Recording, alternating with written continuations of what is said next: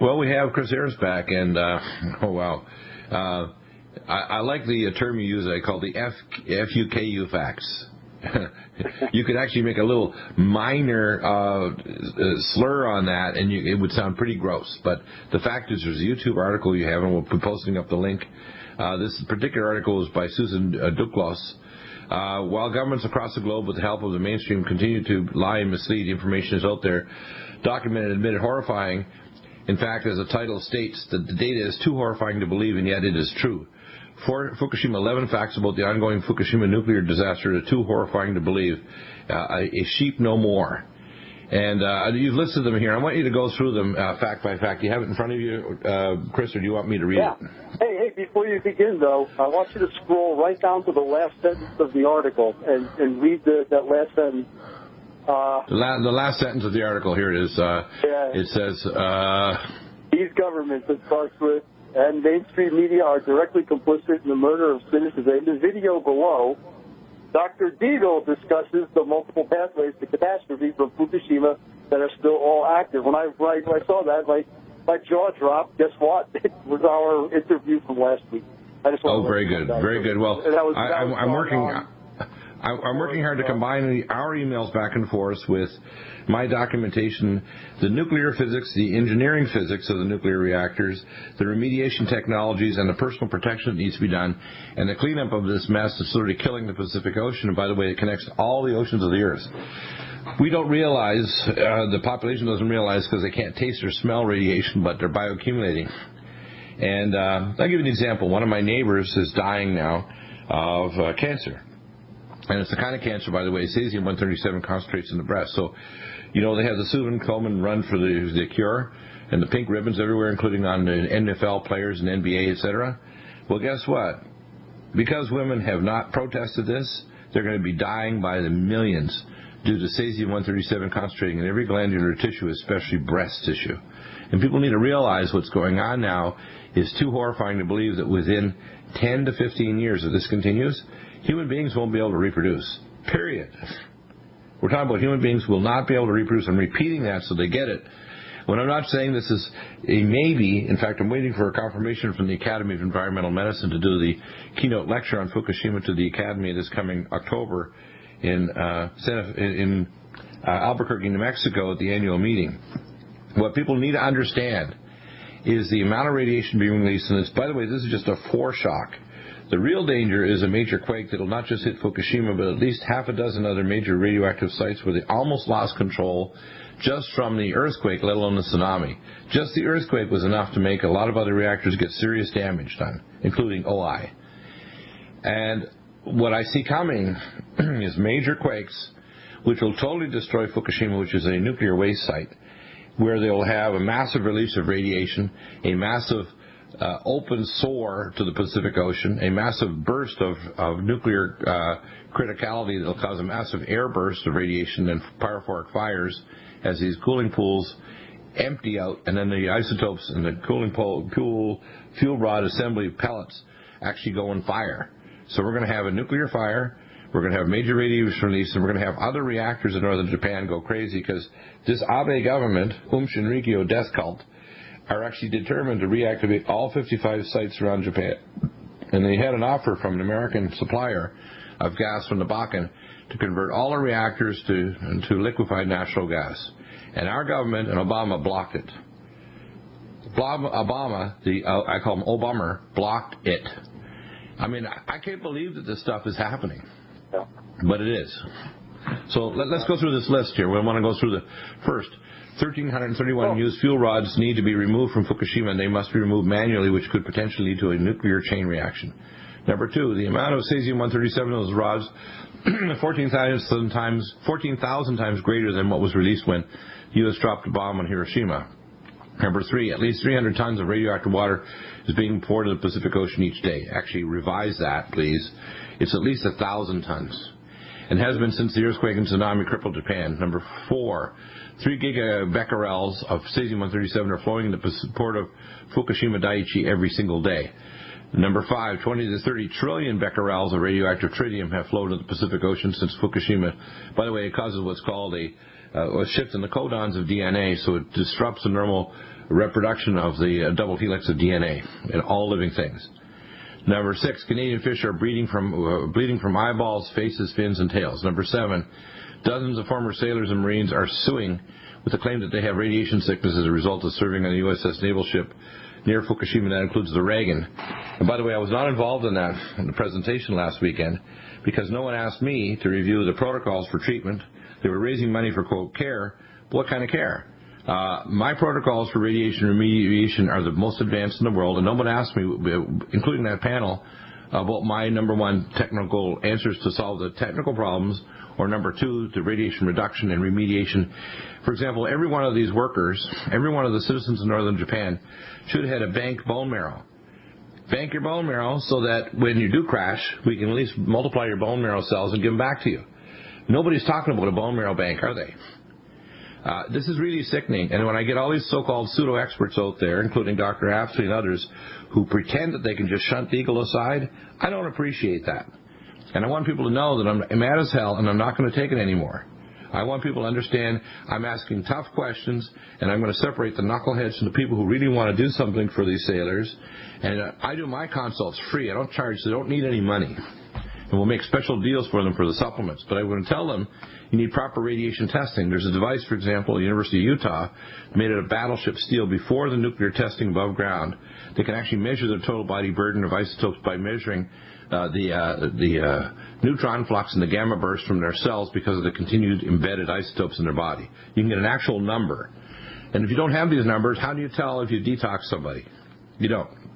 So that's real science. No one's talked about this. Number 8, the Northern Hemisphere will be affected for decades. No. Forget decades. Add a bunch of zeros. Plutonium, half-life, 24,900 years. Uranium, half-life, 4.5 billion years, with a B. Number 9, there are estimates that Fukushima originally contained 60 tons of nuclear material. No. The actual estimate of all of the sites, including the common cooling pool, reactors 1, 2, 3, 4, 5, and 6, etc., is probably closer to 4,000 tons plus. 4,000 tons. Number 10, it's estimated the entire Pacific Ocean will soon have cesium 5 to 10 times higher than what during the era of heavy atomic bomb testing in the Pacific many decades ago. No, it's going to have a lot higher than that. In fact, the amount of material, it's not a graphite reactor like the reactor at Chernobyl or the reactor that had trouble at 3 Mile Island when they never lost containment. We're dealing with an open sore with basically China syndrome of 3 different reactors, and the high probability if the site goes completely gone that reactors 4, 5, and 6 that are still fueled, and the common cooling pool and cooling pool number 4 will go up in a pyrophoric fire and a nuclear explosion with criticality. Number 11, it could take up to 40 years to clean up from Fukushima. We don't have 40 years. If there's 40 years, there's no more humanity, period. Plus, during that time, this is a statistical fact, the chances of a large earthquake, 7 plus, that will destroy Fukushima and most of the reactors of Japan is literally somewhere around 60 to 70% the next 5 years. So in the next 5 years, you got about a 60 to 70% chance that you have an earthquake large enough to completely turn the area of Fukushima into mush, nuclear mush, and cause most of the other reactors, just with an earthquake, without even a tsunami, to lose containment, lose backup power, and go China syndrome. Okay, so we don't have 40 years. Forget that. And when I heard the statement by Arnie Gunderson of we have 100 years, we don't have 100 years. If we don't fix this thing up now, 5 years from now, the Northern Hemisphere will be so radioactive that within 10 years, with the amount of radiation being released, especially if a big earthquake strikes, any woman attempting to get pregnant will be considered foolhardy. That's how serious this is. Back in a moment. The cleanup is being operated by Fukushima Zoids. Yeah. I sent you 2 more articles on that. And we're back with Chris Harris. Chris, we use hyperbole to explain just how bad the situation is. We don't see the Obama doing anything. We don't see the IAEA doing anything. The Nuclear Regulatory Commission, the current commissioner, is useless compared to JASCO, who was trying to do something. No one's asking tough questions. Even the so-called celebrity scientists, when they spin it, they don't actually say how really bad it is. They always couch it. Even Arnie Gunderson couches it always and tempers it down. Chris Busby the same. They actually make statements out of their area of expertise, which I find disturbing. And even Helen Caldecott says we're fine in the southern hemisphere, we're going to be okay. No, you won't be right, Helen, because those oceans are all connected. And secondly, the air masses carry radioactive waste at high atmospheric, tropospheric, trans-equatorial currents at the rate of 300 times the flow of the Amazon rainforest every day. So we already know the ocean currents are carrying massive radiation to the east coast of Australia, to the ocean waters off the west coast of New Zealand. And you're not safe down there. Yes, it'll peak later. Yes, and most of the northern hemisphere will be dead radioactive wasteland by the time you guys are still just getting into trouble. But you're not going to be spared. And I want people to understand this. This is also a warning for the Most High God to say, stop all older nuclear technology. Either move to more advanced technology and better systems, so of not water storage but casks, and move those damn casks away from the reactor sites so you're not sitting with 60 years of radioactive waste on sites that are in liquid containers or cooling pools. This is pure insanity. And the same thing goes with San Onofre just up the road here, 12 miles from where I live in Southern California. Luckily, we haven't had any releases because my radiation detector sitting in my bedroom tells me things are okay, but it's gradually snuck back up just a little bit in radiation, but nowhere near as high as it was last spring. We had periods of 6, 7, 8 weeks where it was up to 5 times background. It wasn't from San Onofre, it was from Japan. But they're going to have more accidents. They're getting over the easy fuel rod assembly bundles being pulled. The more difficult ones are coming up next. And they had a crane accident. I want you to tell us about the crane accident, which shows you how human error can really blow everything to pieces. What happened over the last few days, Chris? Okay, well, they're up to, they only have 1,005 fuel assemblies left in Unit 4 spent fuel pool to removal. Thank you to simplyinfo.org for alerting me to this one. Yesterday, the crane that removes the fuel from Unit 4 had a little malfunction where they were running the crane with the it sounds funny, with the parking brake on, but they damaged the motor on that crane. It's a little more significant than it sounds, and because it means a few things. The crane is out of service now. You won't be moving any more fuel for perhaps a week or so. Number 2, it means that they're getting sloppy in their operation. This is a coordination type of a failure, and it's an operator failure. This is something I'm fully qualified in talking about. Things get a little complicated. The people are getting tired. The people have lack of experience, and they start making mistakes. Those are the mistakes that I've been talking about that will amplify a bad situation. And what I'm looking for is that, or I'm hoping that doesn't happen, that a mistake is made and a cask is dropped in the spent fuel pool, thus puncturing right through the floor of the spent fuel pool. So these are the little mistakes that add up over a period of time. And the effects of these are, well, if anybody's done any probabilistic risk assessment, human factors plays a huge part. You know, we always talk about any kind of a disaster, a train derailing in New York not too long ago. The operator fell asleep at the switch, you know, or on the train. Things like that. This is exactly what I'm talking about. These people are under a lot of pressure. As you had brought up, they're under pretty tough, severe environmental pressures, such as radiation areas. They take them a very long time to suit up, to get into respirators. As soon as anybody's ever worked in a respirator, the first thing that happens when you put one on is a bead of sweat forms on the end of your nose, and you can't knock it off, and it's annoying as heck. I mean, these people are working in this situation, and there's a whole slew of procedures that they have to follow to do it exactly right. Mistakes are going to happen now, and then this one is a pure example of one mistake that damaged equipment that you use to safely move fuel. So, you know, I also sent you the NHK version of the same article confirming it. Okay. So now, I'm going to ask you a different kind of question. You also consulted recently, and this is your radio name, Chris Harris, but you have another name that's your real name. But you actually consulted with KEPCO in Korea, which has virtually identical type old-style reactors. A lot of those old-style Mark I reactors, et cetera, are in America. About a quarter of 104 reactor sites. Around the world, what are they doing in countries like France, Switzerland, Rosatom for Russia, where they now have got apparently 8 new customers that they're going to be delivering reactors over the next 5 years. 8 reactors are going to build for South Africa. I mean, this nuclear proliferation with older technology is dangerous and stupid, and also tends to bring breeder reactors that supply nuclear material that could be used for making nuclear weapons. Not a smart move by humanity to do this kind of stupid stuff. The safety with extreme weather, earthquakes, volcanoes, tsunamis like the Cumbre Viejo off the Azores. Most of our reactors sit on literally the coastal America coast.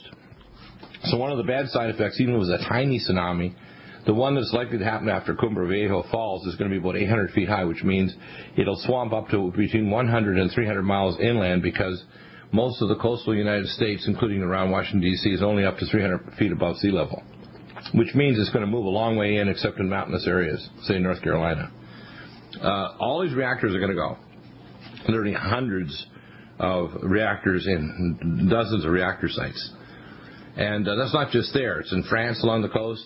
It's in Britain along the coast. It's, I just don't understand what people don't understand. The extreme weather and the chances of tsunamis now are dramatically increasing. And we should have learned a lesson that we need to move to better technology, either more advanced fission-type reactors, better ways of putting material into casks and getting them off-site, and better ways of shipping it safely in double-hulled ships to a permanent storage facility that could be international.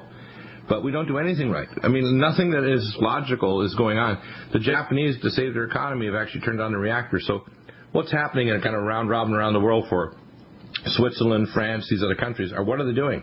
What are we doing here in America? What's the new director of the NRC doing to say they're going to fix this problem so that whether we have a power blackout because we go to war with Syria and Iran and their cybernetic force hits our power grid, and we have now a bunch of blackouts of all our nuclear reactor backup power, and now we're going hot with a bunch of reactors that blow their top.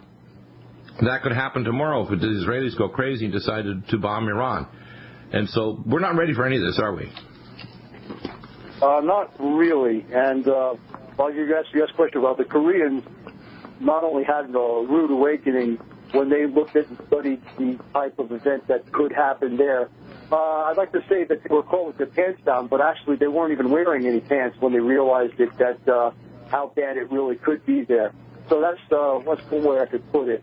So they are trying to come up with solutions to the problems, and they're not cheap solutions. That's the other problem, too. I mean, it's hard to come up with a one-solution-fits-all type of a scenario. That's what everyone is trying to do. That's the biggest fault I have, even what we're doing in the United States. We're coming up with one solution that would fit every single scenario, and it's not really feasible to do that. Although a lot of hats are hanging on portable equipment being transported across damaged area in the nick of time. I don't think it's enough. I think we need to do some more in that work in that area. And what I'm trying to say is that sometimes you just aren't going to make it. So we don't have any plans or contingencies, we call them mitigation strategies, for halting or stopping or containing a mess after everything else all failed. And that shouldn't be ignored, because as we see in Fukushima, that is really what's happening. Everything failed, and now there's no way to contain the mess. So now, of course, years after the fact, we're talking about ice dams and moats and wells. It's like a sick bunch of set designers on a Hollywood movie screen that the set's not even going to survive making the full movie. Yeah. I mean, that's the only analogy I can make to this, is that, and it turns out, by the way, that all the companies under the umbrella called TEPCO are all American. So it's American CEOs that are actually doing this insanity. Wow. That's pretty hard to believe, but it's true. The nightmare of basically, I think Fukushima in some ways is a blessing, because it's telling the Earth, no more nuclear wars for you, planet Earth. No more bad nuclear technology. You got to move to more advanced, safer, or nuclear fusion to have energy that doesn't consume oxygen, because peak oxygen is an issue this century. Thank you, Chris Harris. Give me a call if there's any major updates. Again, hour 2 tonight on the Rense Network.